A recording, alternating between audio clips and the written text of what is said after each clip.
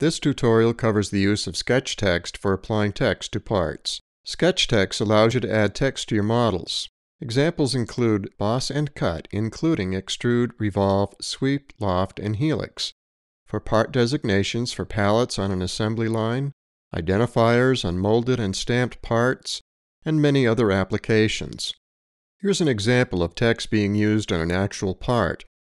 This is a date plug used in an injection mold assembly for automotive brake diaphragms to mold the month and year onto each part produced.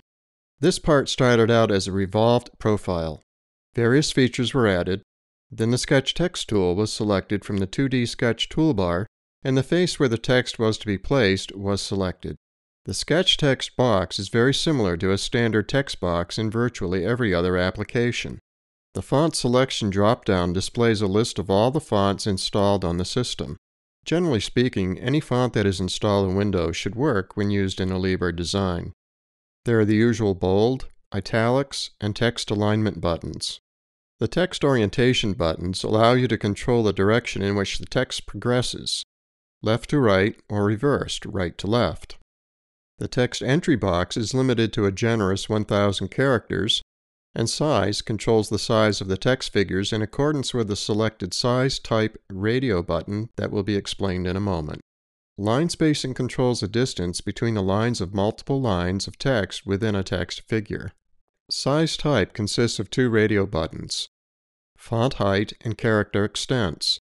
These are used in conjunction with the size parameter edit value to control the height of the text figures. It works like this. If font height is selected, the font definition is used as a basis for scaling characters. If character extents is selected, all the text in the text box is scanned, and the height of the tallest line of text is matched to the size value and thus determines the scale of the other lines of text.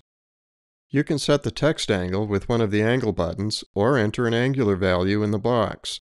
And of course you always have the formula button available if needed.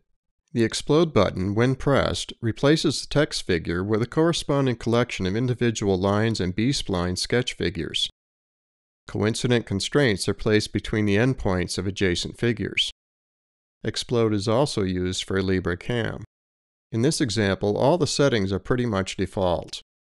The reverse or mirror image text orientation is used because the text will appear backwards on the molded product if not used. The size is set at 3/16, 0.188. Since there is only one line of text, line spacing doesn't make any difference. The number 11 is typed into the text box, the text is centered by eye, the print surface is clicked on, the Apply button is clicked, and Close is clicked. Extrude Cut is now used, selecting the text as the sketch.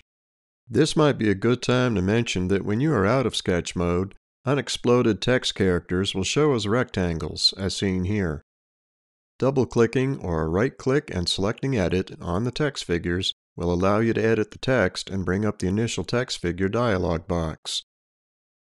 In the Extrude Cut dialog box, depth is set to 1/16 of an inch, the 0.063. Direction is along normal. The draft angle is set at -45 degrees because the text will be stamped onto the part, and OK is clicked. This has been an explanation and demonstration of a Alibre Design Sketch Text tool, which allows you to create features with text in a part. Initially, the text is a shape, but it can be exploded and edited.